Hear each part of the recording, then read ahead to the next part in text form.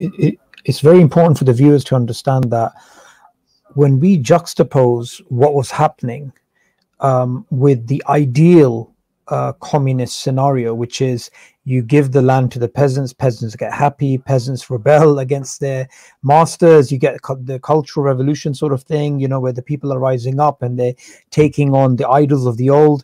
But here you have every level failing in terms of the predictions from a communist perspective. So you haven't ignited class warfare, which they were trying to do. You find that the classes which were being freed from the communist perspective, they were collaborating with the people that are supposedly oppressing them. Religion was far more deeply ingrained than many of the communists assumed.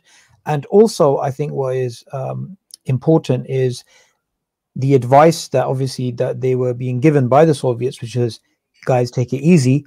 It seemed that the communists in Afghanistan were far more eager and weren't really listening. So all of these were contributing factors to the actual invasion.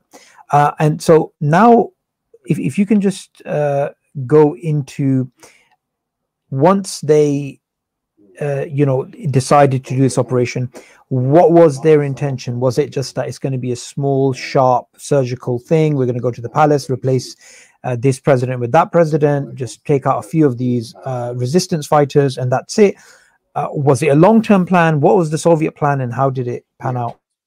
Yeah, so 100% in terms of sort of unifying society and failing at igniting class warfare. I'm just going to say that essentially the aim, and this isn't something that I say in defense of the Afghan communists. What I'm saying here, by the way, people, it's liable to interpret it. These aren't really opinions. This is what happened, right? But it was ironic for the Afghan communists in hearing the Soviet advice, because they were thinking, you got where you are doing what we're doing right now. And that was using the state apparatus to destroy every bit of influence from society that wasn't the state, and then reintroducing the masses to, their liberation and to be re-educated. And after that, progress would be achieved. And by the way, that re-education is something that we hear a lot of more in contemporary times from other communist states as well. And I think there's a parallel and an observation to be made there. But I think when it came to the Soviet invasion, like you said earlier, they tried to poison Hafizullah Amin, who'd killed Brezhnev's bestie, essentially, and who wasn't obedient enough. And they did that through a variety of different means. So what the actual invading force was called was limited contingent, okay? Limited contingent. And what it was basically intended at doing was, first of all, overthrowing Hafizullah Amin, who was so extreme or so brutal, the Soviets almost suspected him of actually being a CIA plant, because they thought, how is it possible that someone can screw up Afghanistan so badly unless he's a CIA asset and he's working to undermine us? So they came in and they actually killed Amin and his family in the presidential palace, and they brought in the head of the Parcham faction I mentioned earlier, a man called Babrek Karmal.